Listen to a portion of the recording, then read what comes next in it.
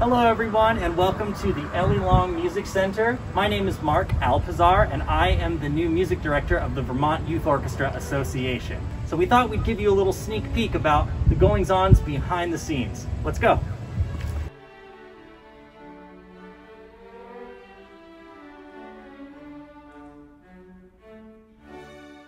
All right, here we are in the office. Got to make sure we sanitize up, check in. All ready to go. Hi, Bria. Oh, hello, Mark. Hi, Rosina. Hi, Mark.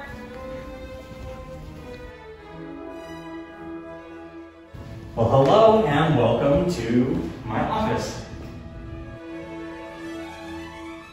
One of the first things I did is hang up this awesome picture of the Bob Cole Conservatory of Music at California State University, Long Beach.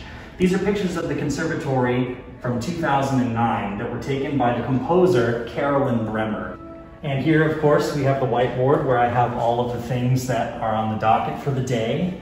And above it, of course, is my mantra, excellence for everyone. So whenever I assign myself to a task, I make sure it's viewed through this lens. Also, on today's agenda are some things that Carlos, my son, clearly added, as well as my wife.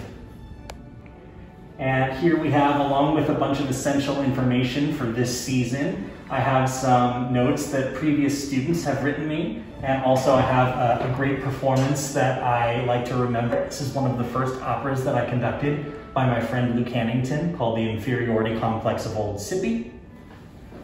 And then we have some personal effects here. Of course, some of my favorite video game and anime characters, along with, this was a tour mascot that we used. This is Ludwig van Koopa, and obviously he gets his name from his Beethoven hair, so quite appropriate on the 250th anniversary of Beethoven.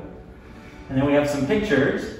This is myself and my wife in 2009 in Salabreña, Spain, where I proposed to her on stage. It was a wonderful moment that I love that we were able to capture. She had no idea it was a total surprise. And here is Sonia. She will turn 3 in November. And here is Carlos, who just had his first birthday last week. Of course, I have to have my diploma from Arizona State University, where I received my doctorate degree. No conductor would be complete without their orchestral music handbook. This is the book that we affectionately call the Daniels. And it has all of the standard repertoire inside of it. You can really use it as a reference to build a program that your orchestra is going to perform. Of course, no office is complete without the coffee mug. So mine is from the Plowman competition from 2011. So that was the first national competition that I performed in. These are all pieces that I've performed. These are my master's thesis and my doctorate dissertation, both on the composer Miklos Roja, who I'm very proud to say we're performing on November 8th. Hi, Mia. Hi. Hi, Art. Hi, Mark. And welcome to the Performance Hall. This year for VYOA, obviously all of our groups will not be performing on stage, but to observe social distancing efforts, we will be here, normally the seating area. This is going to be where we perform, and we won't have live audiences this year. They will all be virtual concerts, and you can catch them via live stream.